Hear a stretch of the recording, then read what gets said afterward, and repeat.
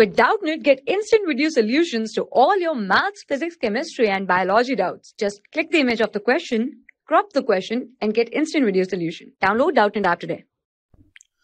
Hello everyone. In this question we are given that there is a satellite of mass m in a circular orbit of radius r about the center of the earth.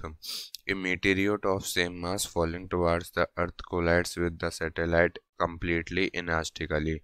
The speeds of the satellite and the meteorite are same just before the collision. Then we have to find the subsequent motion of the combined body will be. So firstly, our satellite is moving in the circular orbit around the earth. Then its velocity v0 equals to root under gm upon r. So this is its velocity, and it is also the velocity of the meteorite. So we draw the motion just before the collision. This is orbit, this is earth, this is the satellite moving with v0 speed, and this is the meteorite falling with v0 speed towards the satellite. And after collision, they have the velocity in this direction. Let's take it as v, and their mass will be 2m. So we apply momentum conservation. Then m v0 I cap plus m v0 minus j cap equals to 2m v vector.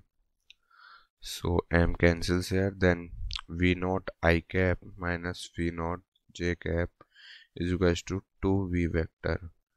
Then 2v vector is equals to, if we find the mod of it, so v0 square plus v0 square, then 2v vector is equals to root 2 v0. Then v is equals to v0 by root 2. It is equals to about 0.7 v0.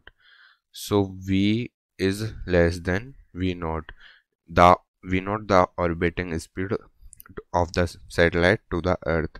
So our v is less than v0, then the satellite, then the subsequent motion of the combined body will move in elliptical path. So which option is correct?